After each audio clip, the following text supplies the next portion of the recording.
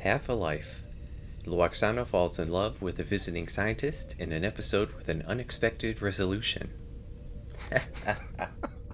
We begin with Troy giving us the shortest log ever. My mother is on board. Which tells us everything we need to know. But see, I felt like this was an episode where it really assumes that you know the characters and what's happened before. And I feel like we don't get those kinds of intros that much for this show. I'm glad that they're showing some confidence in the audience. And then we get a comedic opening with Picard peeking out of a door before Lwaxana bursts out of the hallway. He informs her that a meeting with a representative of a reclusive race is about to take place and they need to be cautious with how they handle things. So of course, the first thing Picard does when Dr. Teamocil beams aboard is stick out his hand like a weirdo. That's not even how they normally greet members of cultures that they're already familiar with, so why is he doing it with this guy? Dr. Teamocil, and I'm just going to point out every time they said his name, I was thinking of Teamocil.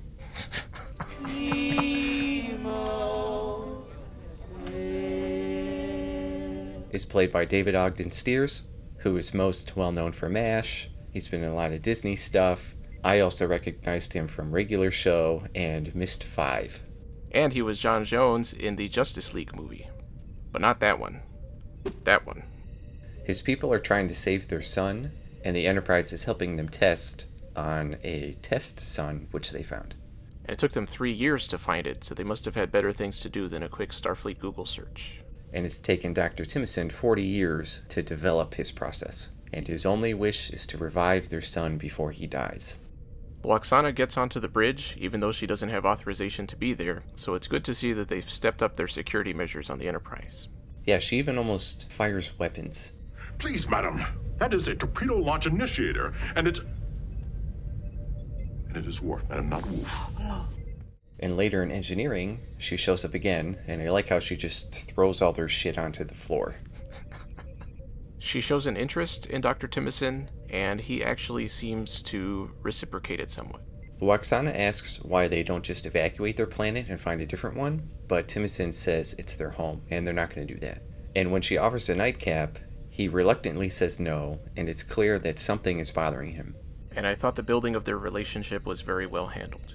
The Enterprise runs their test on the stand-in star. And I like how they actually made sure that it wouldn't affect anyone else. There are no other life forms present in this system. Spacecraft? None within sensor range.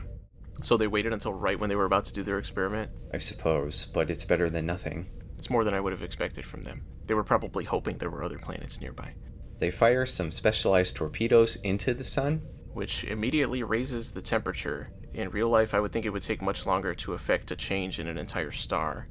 But the temperature ends up increasing beyond what they were hoping for, and they have to leave before the star explodes.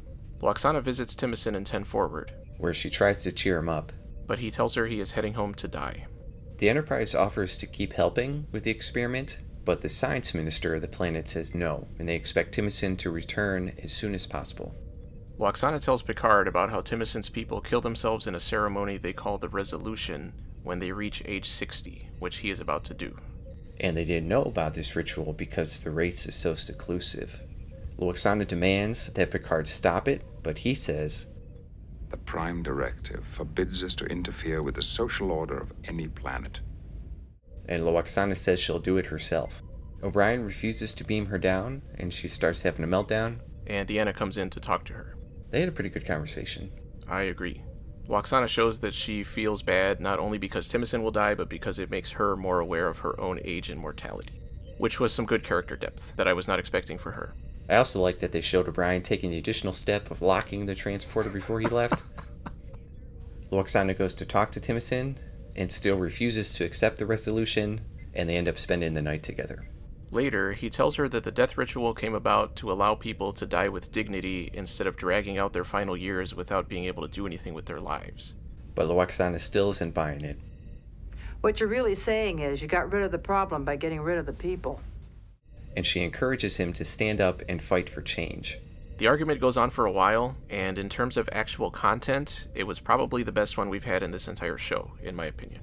Well, I thought Yar and Argus had pretty deep conversation. Yeah, right before she died. Ended on a high note. I liked that both sides of the argument made sense, and they both presented logical arguments from their own perspectives. Later in engineering, Timocil finds something he missed and comes up with a way to possibly fix it, but he needs more time. And he goes to Picard to request asylum because he has decided not to go to the planet to die yet. And the planet responds by sending 2 warships ordered to fire if the Enterprise tries to leave. Timocil wants to transfer his findings, but the planet has refused to accept any transmissions because of his decision. Because I do not terminate my life, they terminate my work. Alive, I am a greater threat to my world than a dying sun. Timocil's daughter beams aboard the Enterprise. She tries to persuade him to go back and argues with Lwaxana. Eventually she leaves after telling her father that she is ashamed of his choice.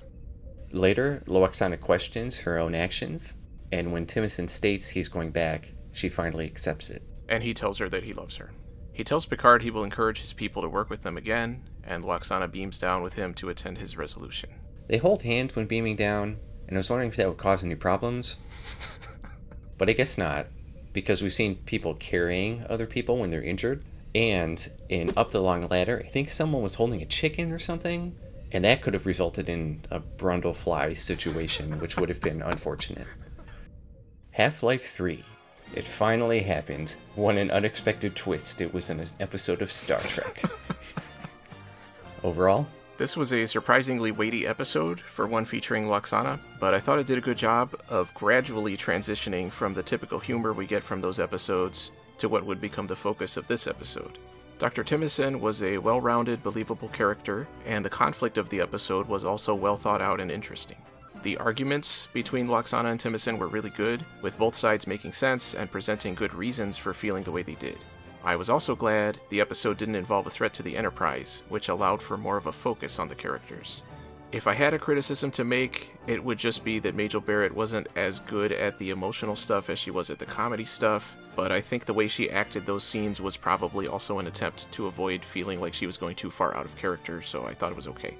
This is not an episode that I would personally gravitate toward if I wanted to rewatch one, and it's not one I would choose if I wanted to show someone an episode of TNG, but I did think it was really good. I gave it an A. I also gave it an A. This whole season is turning out to be pretty good.